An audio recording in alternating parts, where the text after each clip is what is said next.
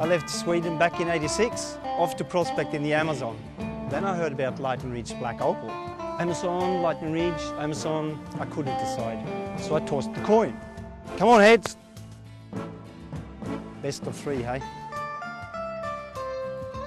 We were just passing through Lightning Ridge, then we walked into this home. I started dreaming of it when I was 19. We bought it, quit our jobs, and moved here. Yeah, still mine for opal, but my one true love, the cactus.